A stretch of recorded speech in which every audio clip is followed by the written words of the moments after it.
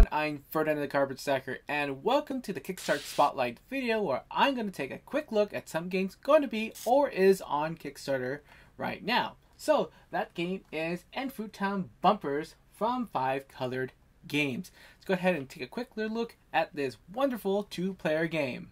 Now in Enfutown, you're trying to bump out your opponent champion. So if you are the floppy cat, you're trying to bump out the champion on the positive grilled cheese side.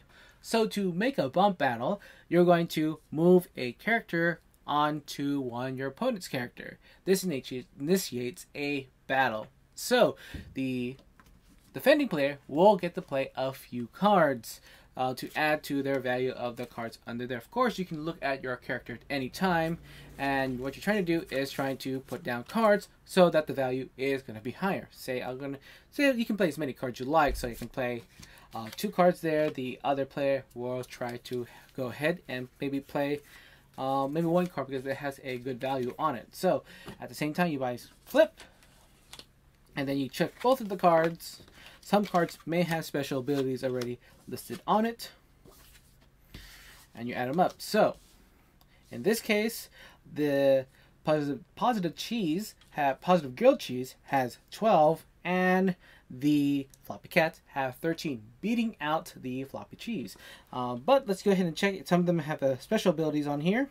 Now this wide load card has turn face up on attack, damage hits adjacent cards.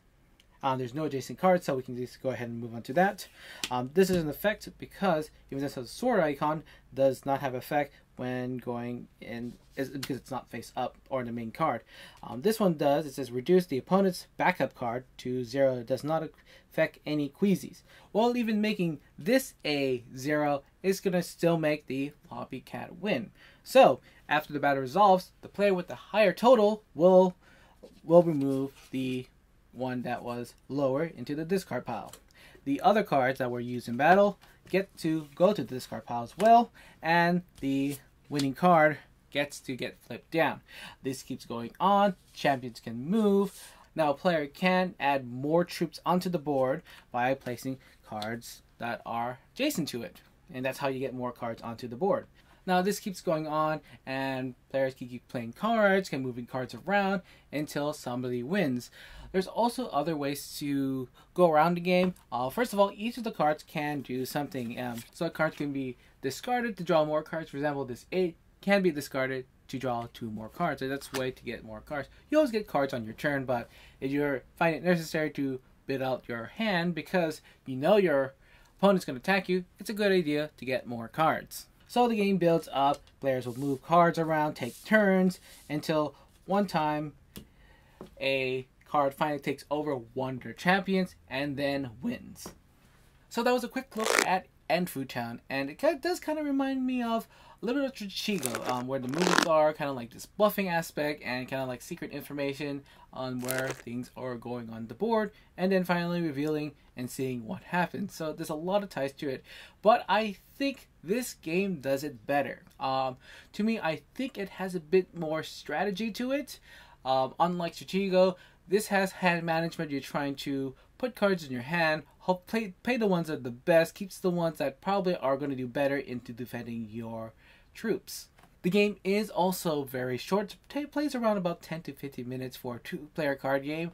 It's also really easy to teach. There's only about 10 different cards in there. The decks are the same, but I really like the art in this. It's really fun and catchy and cute, and very fun and heart-lighted as well. And one of the bigger factors of this game I think I like better is that it is very portable. It's very small, only takes 2 decks of cards. You can almost play this anywhere, and it also comes with a play mat.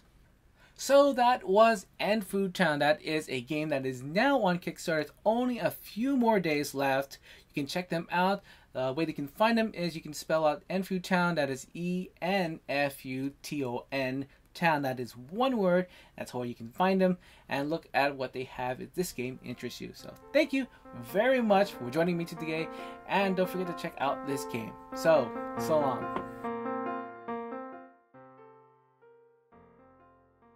Thank you for watching. Don't forget to give this video a like and subscribe to my channel for more videos on board and card games. This is the Cardboard Stacker, and remember to keep on stacking games.